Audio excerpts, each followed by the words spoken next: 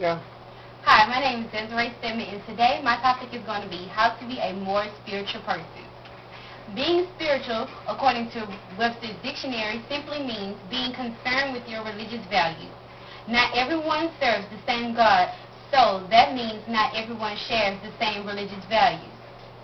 Religious values are the beliefs that you are taught that will better your connection to the God in which you serve.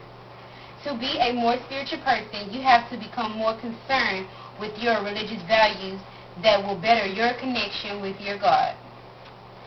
In mostly all religions, there exists prayer.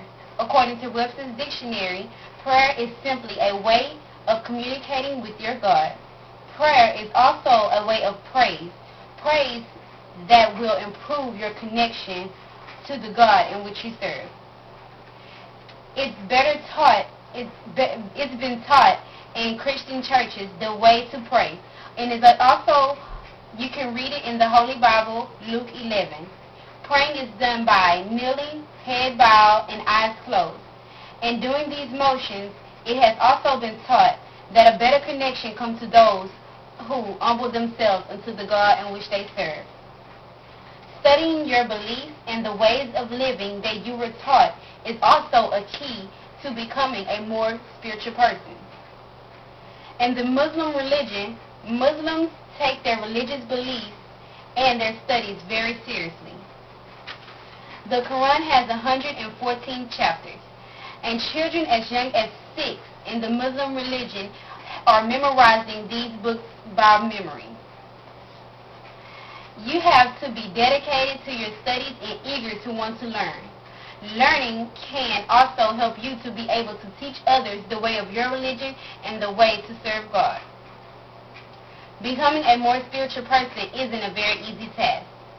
Being a more spiritual person takes plenty of time and dedication, but it is possible when you put your mind to it, the task, you will become a more spiritual person. With a strong willpower and plenty of studying and praying, you can become a more spiritual person. And the way to pray in Christianity is simply taught in Luke 11. As I can demonstrate, you just get on your knees, and then you bow your head and close your eyes, and it simply said in the Holy Bible that it goes, Our Father, which art in heaven, hallowed be thy name, thy kingdom come, thy will be done, on earth as it is in heaven. Give us this day our daily bread, and forgive us our trespass, as we forgive those who trespass against us. And lead us not into temptation, but deliver us from evil. Amen. And then that is how you pray in the Christian churches. Thank you.